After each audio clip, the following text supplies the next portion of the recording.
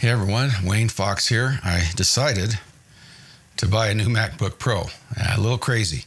Still paying the last one off because it's only been like 9 months since the M2 Max MacBook Pro came out. So I think I have 2 or 3 months left. The Apple 0% interest thing is something that I kind of take advantage of or fall victim to, whichever you prefer. But I decided to buy it. 2 reasons. One is just curiosity. I just want to know M3 Max versus M2 Max. Got to satisfy my curiosity as to where it stands. Another reason I bought it, which doesn't make any sense, and we'll get into that in just a minute. As you might know, I've been testing a series of about 6 or 7 tests, very consistent for the last, 6, 7 years.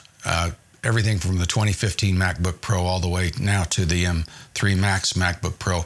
Now, I don't do what some of the other channels do and buy, every version of every MacBook Pro. I can't afford that. But I am curious about how one of the top-end ones work.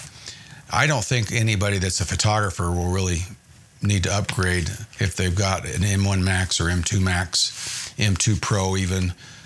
We're probably at the point that a regular M1 MacBook Pro, the M3 Max MacBook Pro probably would beat it by quite a bit, but I don't test those. But now at this point, I think we're past the point of the Intel 12-core Mac Pro that I've got. And so in this video, I'm going to run the test, see where we stand compared to the M2 Max MacBook Pro. So let's get this one opened up and check it out, and then we'll get on with the tests. Okay, here we go.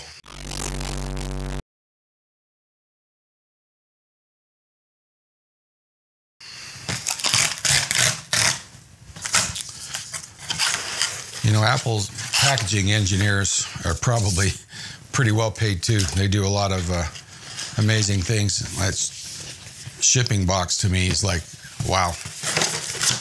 All right.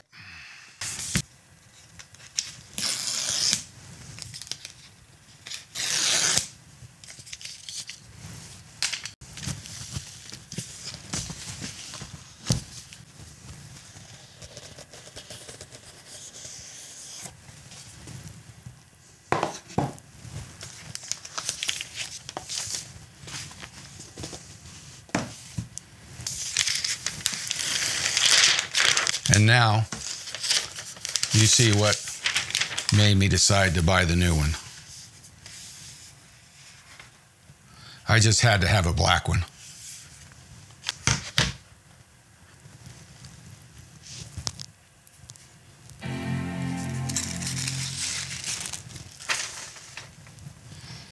I tell you what, a lot of people say it isn't as black as they see it in the videos. Actually, it looks darker to me than what I've seen in the video. Now, if you get any light reflecting off of it, it looks a little light because you get the specular highlight reflection, but it's pretty dark. Very cool. So let's get it set up, run some tests. I'll be back in a week or 2 after I've run all my tests on it, and we'll just see how it stacks up. Okay, I'm back. The tests take quite a bit of time to do, and I ran them multiple times, even ran a few on the M2 Max before I sold it, just to kind of make sure my base points are correct. Let's get right into the setup here. I'm running Sonoma 14.1.2 and Lightroom Classic 13.0.1. This is being filmed first part of December 2023. We're on Photoshop 2024 version 25.2, and I'm going to use ScreenFlow 10.0.10 for the video compression test, the one I added last time. The 4 machines are involved. I'm going to put the 2019 Mac Pro as the base still. When I mentioned in my original video with the M1, my goal was to get a laptop or portable that was as fast or close to the Mac Pro. At this point, the 23 M3 Max is beating the Mac Pro, I believe, in every test. Even the other one did. And the M1 Max was certainly adequate. I'm doing the M series Max of each one. I have the M1 Max, M2 Max, and M3 Max showing. Main difference in this test from the last one is the M3 Max is now a 16-core CPU, and a 40-core GPU versus the 12-core and 38-core of the M2. You can pause this if you want to look at the details a little more. If you're curious how I actually time these tests, it's pretty simple. I run Lightroom by itself or Photoshop by itself, and I actually have a little camera that videos it. Then I take that video clip and I can edit it right to where the open button disappears and right where the progress indicator disappears. So I can get pretty precise within a second or two of how long it takes to run the test.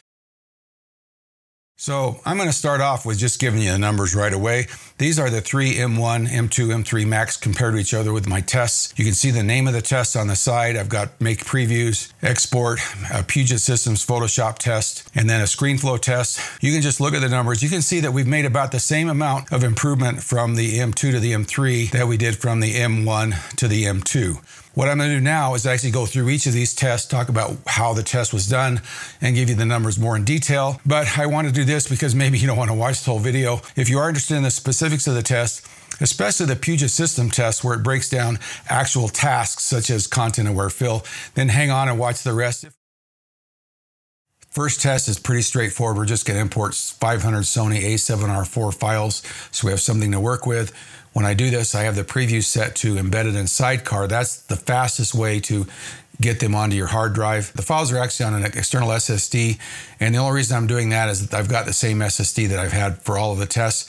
It's not a realistic test because to do it from an actual SD card, even a fast one, takes, I don't know, 10 times longer. But this just gives us a comparison. And as you can see, all of these machines are right around 30 seconds. Even from an SD card, you're not going to save, more than about 3 or 4% of your time. So this test is a little bit irrelevant. They're all fast. And really the limit here is the ability to read the data off of the drive. So test 2, we're going to make one-to-one previews of those. Certainly I could have done that on the import, but I wanted to make this an individual test. That's actually what I usually do, is import and have it make one-to-one previews at the same time, especially now that one-to-one previews are made so quickly. Now the only reason I do that is I want to be able to quickly check focus while I'm in the library module without having to wait for a one-to-one preview to be built. I am working with pretty large files most of the time. 100 megapixel GFX is currently my camera of choice. I still have my 150 megapixel phase 1, which I might use occasionally on my little view camera. Anyway, as you can see, this test has gotten better. The M3 Max does this in about 60-70% of the time as the other machines. So it's saving, what, 30, 35, 40%. I don't know how to calculate those. Just look at the graph and it's, you're saving about 1.5 minutes in a 5-minute process. So that's pretty significant. Okay, for the third test, we're actually going to export all of those 500 files.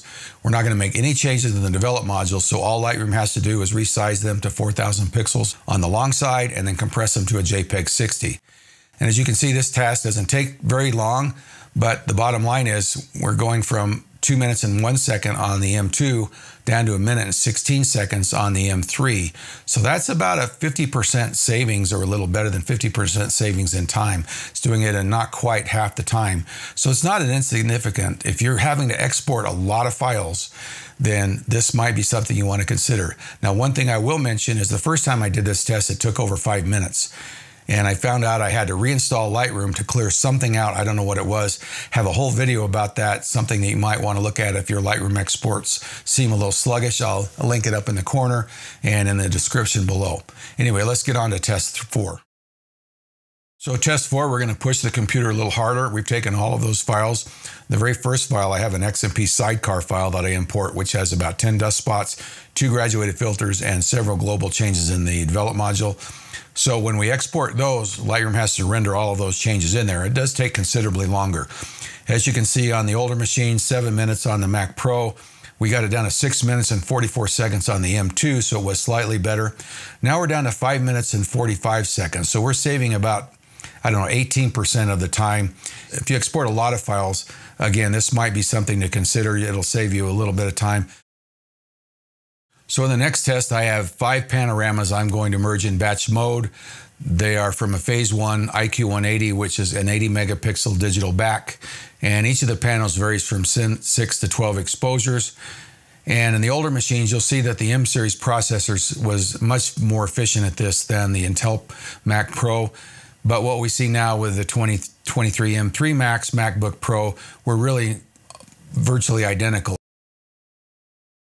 So now to move to Photoshop. For Photoshop, I've used a benchmark made by Puget Systems.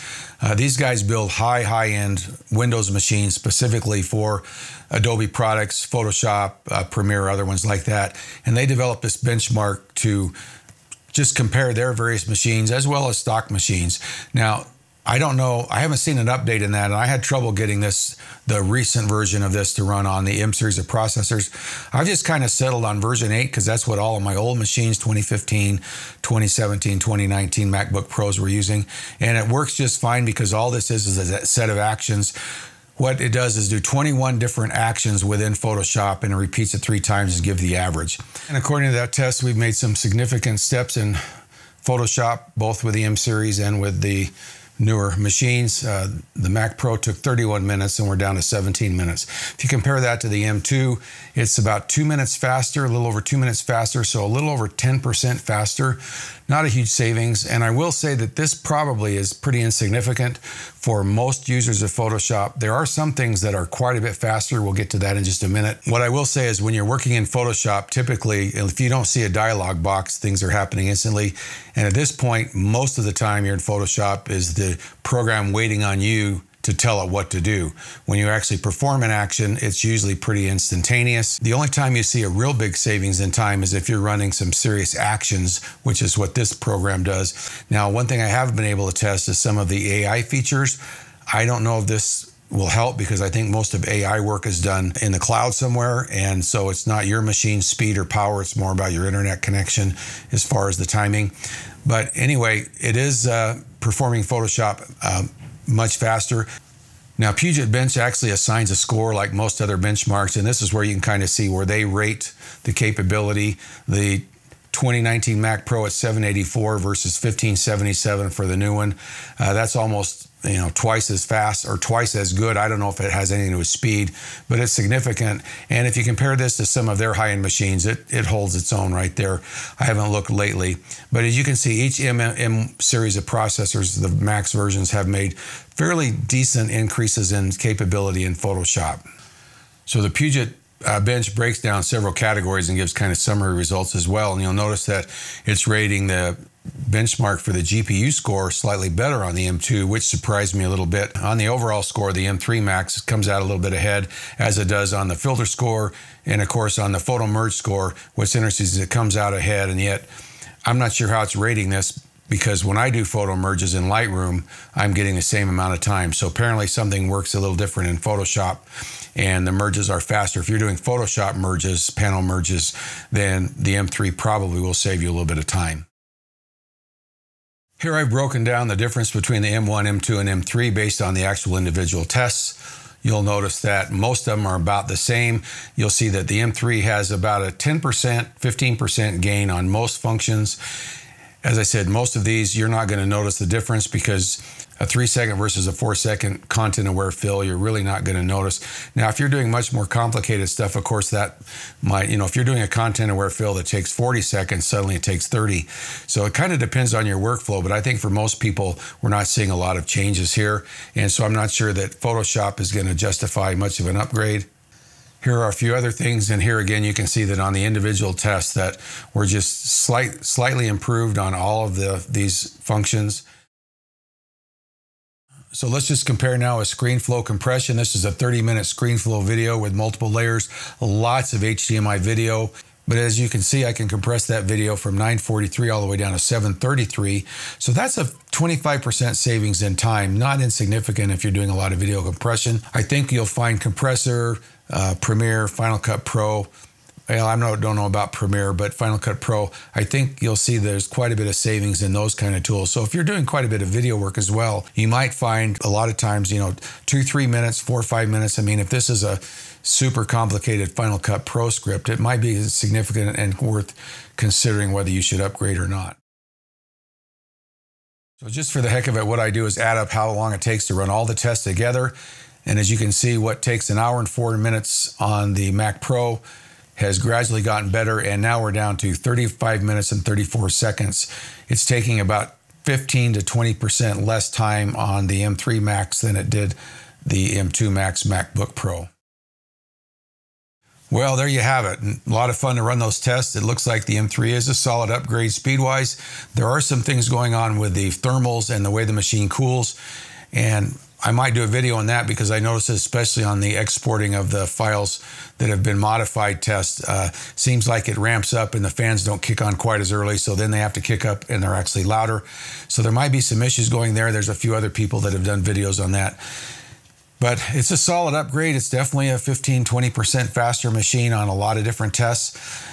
The challenge is if you're doing a lot of Photoshop work, you might not notice it at all because Photoshop is pretty much instantaneous on almost everything you do. But if you're considering whether you should upgrade, if you have an M1, M1 Pro, maybe M1 Max, I think this is a pretty solid upgrade. If you have an M2, maybe M2 Pro, M2 Max, I think you're going to enjoy the speed, but I don't think it's going to be significant. Now, if you're still running on an Intel MacBook Pro, I think you're definitely going to notice a difference in a lot of different functions. Content-aware fill is substantially faster on the M series of processors and other things like that. So if you're still running on an Intel, maybe it's time to break down. I think you'd find even the M3 Pro would be pretty successful, maybe even the M3. Unfortunately, I'm not going to test any of those because I just can't afford to. And so that's speculation on my part. I am making a video now that's going to compare MacBook Pros starting in 2015 going forward, just to see how the processing power for photographers using Lightroom, Photoshop has improved over the years. And we've got some significant changes. Making one-to-one previews, for example, is so much faster now. And a lot of things are becoming instantaneous, where it used to be you'd get a little dialog box. Now pretty much there's no progress bars involved in a lot of the things inside of Photoshop because it only takes 2-3 seconds versus 10 to 15 seconds. Anyway, watch for that video sometime in the next month or so. If you have any questions, let me know. Until next time, see ya.